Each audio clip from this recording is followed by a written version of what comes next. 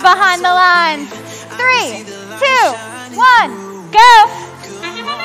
Second to last qualification match gets underway. Pretty quickly, Jack in the Bot starts filling up that top hub. Actually, both alliances now working to fill up the top hub. Those are worth 4 points apiece per piece of cargo scored in the top part of the hub. I'm not going to bother keeping a live track of this. Dear computer, what do you say?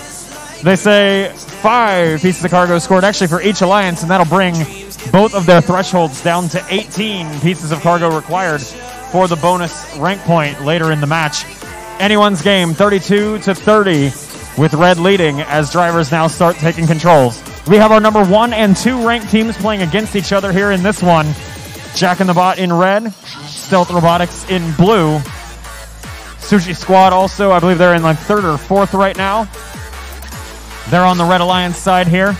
Pretty notorious, reliable scoring outbursts here from all of these Red Alliance teams. Robo-Toads flip themselves over down in the bottom left corner of the field. That looks like that might be it for them for the match, unless a teammate can come flip them back over. So the Blue Alliance will take a bit of a power play opportunity here. Iron Patriots filling up the low hub for the Blue Alliance, while Stealth Robotics, youch, well, at least formerly was filling up the high hub.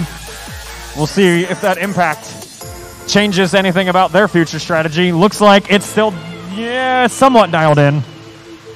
Both of those shots bounce out, but out of the inside of the hub at least. Sushi Squad and Jack in the Bot now working on the Red Alliance offensive cycle. Sushi Squad, layup. One of them successful, the other one bounces out. That'll be 2 points. Jack in the Bot brings over 4 more points with 2 pieces of red cargo in the high goal as well. Your live score is starting to break away here. The Red Alliance focusing solely on that high goal is starting to pay off. 70-61 with a little over a half a minute left to play.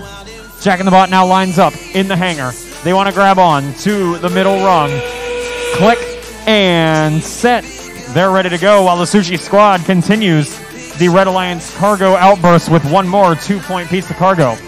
Jack in the Bot's now on the high rung for red, and they're going to go for the traversal. Formerly in the hangar, Stealth Robotics looked like they were poised to try and be the Blue Alliance counterpart. They instead go change strategy to work on cargo. They've got just 7 seconds as an alliance in total to try and get any climb points going. Looks like time will expire. Both alliances picking up the bonus rank point for number of cargo. Neither alliance. 91-67, your final score, and that will let Jack in the Bot stay on top of the leaderboard. Trading hands there, the Sushi Squad and Stealth Robotics flip positions, and the Sushi Squad moves up to 2nd with those